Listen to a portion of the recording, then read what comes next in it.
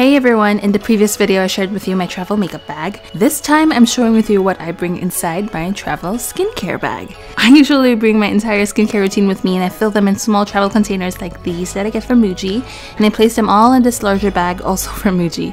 Every container I use here, from the bottles to the bag, is from Muji. I just really like the products and I find them to be the most durable among all the containers that I've used. They also don't leak or spill, so that's another bonus. I usually travel for a week at most, so the amount of skincare that I bring with me is more than enough to cover for the entire week.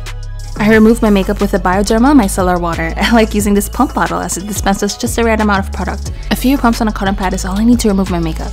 I follow up by cleansing my face with the Krave Beauty Matcha Hemp Hydrating Cleanser. I pour some out on this little jar and I just scoop some out every time I need to use it. I brought my usual combo of SK2 Facial Treatment Clear Lotion and Facial Treatment Essence. They look quite similar from here, with the essence being just a little bit more yellow, so in order to distinguish them, I place a little green sticker in the bottom of the bottle of the clear lotion.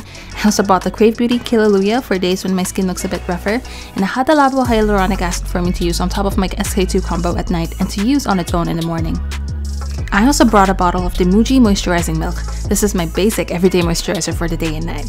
The COSRX Ultimate Nourishing Rice Overnight Spa Mask seals all my skincare at night and serves as the last layer of my skincare. I also like to use this as a light mask in the day whenever my skin decides to be a bit dry. Its easily absorbable texture allows it to double as a brightening and damage repairing moisturizer because of the niacinamide in its ingredients. For acne treatments, I bring the Etude House Jung Balm for when I have acne that I've popped. It helps with disinfecting and healing the acne spot. The COSRX Acne Pimple Master Patches are heaven sent. They're made of hydrocolloid and it sucks out all of that pus and gunk from a pimple. I find that this works best especially when a zit is ready to pop, but it does shrink those pimples that are just about to appear.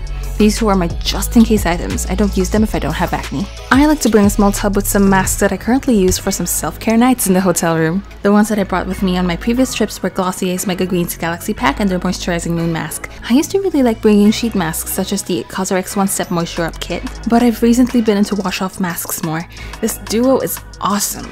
The Mega Greens Galaxy Pack leaves my skin feeling rejuvenated and baby butt smooth, while the Moisturizing Moon Mask amps up the hydration on my face. These two are a winning combo and I really enjoy using these a lot. For mornings, I religiously apply SPF after washing and moisturizing my face. Krave Beauty's The Beet Shield is a great sunscreen that not only works well, but it's also small and compact. It takes up little to no space in your bag or in your pocket, so I just bring this one with me when I travel. On to some miscellaneous items. I moisturize my lips at night before going to sleep.